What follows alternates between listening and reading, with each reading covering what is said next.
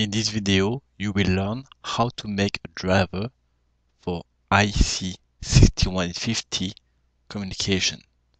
So for this demo, I will use one simulator made by Infotech, and this simulator have three values for the three phase. So this is the value for the current IL1, 2, and 3. So phase 1, B, C.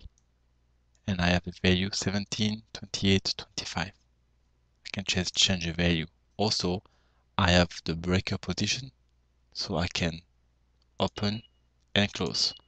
So in this demo, we will learn how to read these three values, how to read the breaker position, and how to send a command to the breaker position. So in my project, I will insert one driver, and I will choose this file, IEC 6150 DLL. Then here is a driver setting. So I have to insert my device in this table. I have two ways for this. In case that you have one real relay, first you will have to create the dataset by choosing the correct tag you want to include in your dataset. Then you generate the ICD file, and you can load the ICD file in this Windows. This way, you will be able to browse the tag offline. If you don't have the ICD file, in my case, I don't have the ICD file, then you have to write here the correct server name and the correct IP address. In my case, the simulator used the default value, which is already these two values, so I only have to press add. If you use the real device, you have to check the documentation to see if you need to use one of these settings. The most important here also, if you want to browse the tag offline, is to set the correct path for the LD file.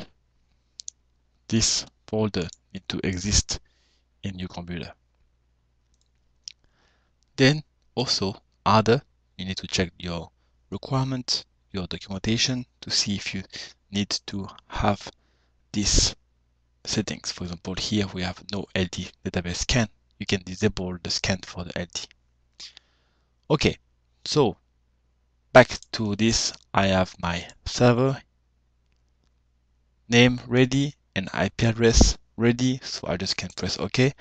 Then I have the tag browser, and I can scan directly here my device tag, and I can import all of them by pressing the left click and dragging here to the current project tag, and I can have all my device tag are closed, and then I have all my tag here.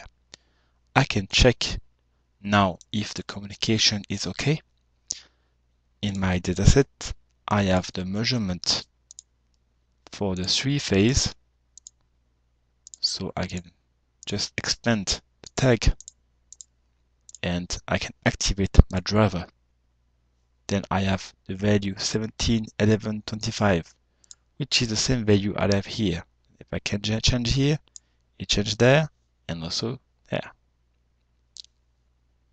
So this is how I can read the value for the three-phase current. Then if I want to check the breaker position, also inside my dataset, I can check object1 CS1W, and then here I have the value 1. 1 should be for the breaker close. If I open, the value is 2. So 1 and 2. So how to send command to my relay? Here outside the dataset, I can check the object1 CS1.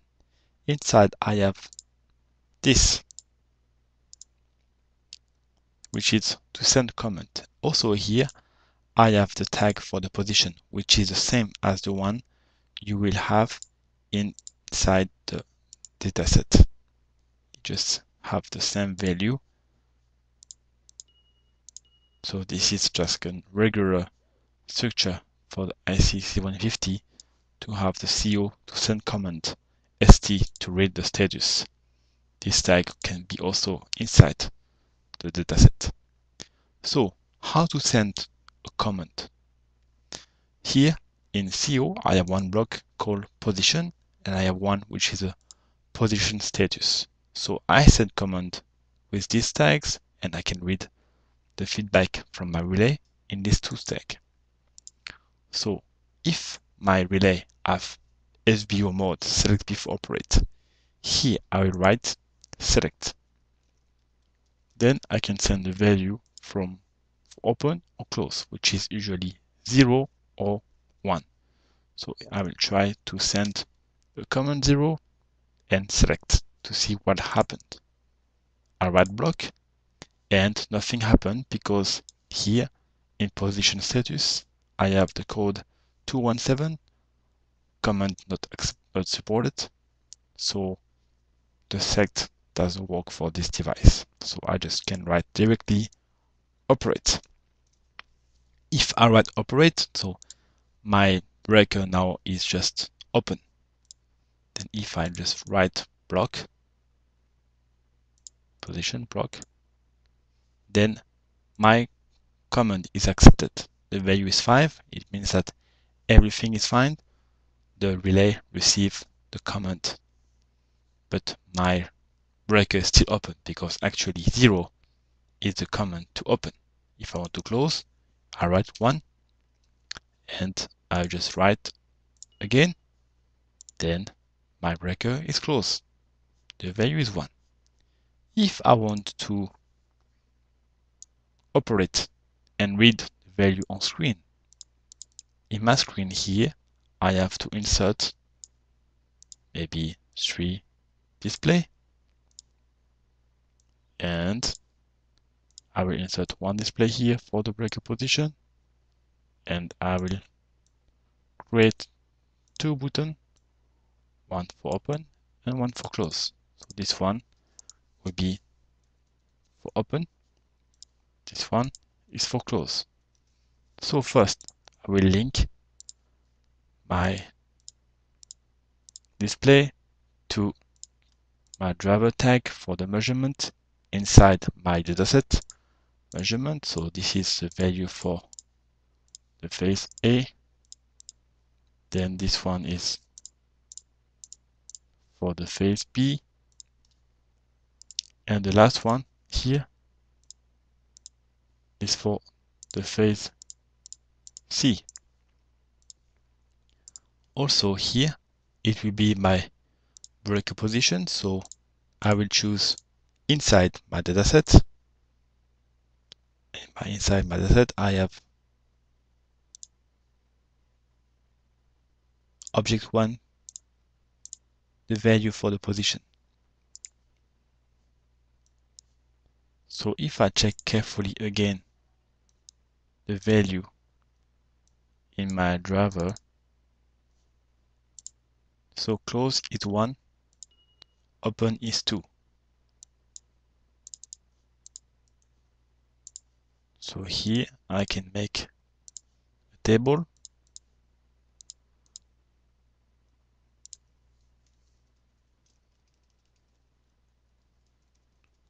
Close is 1.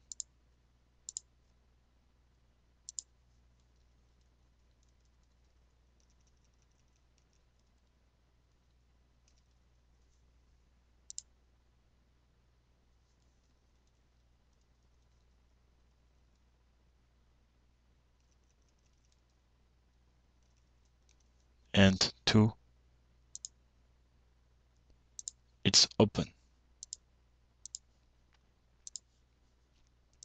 And here I need to write a script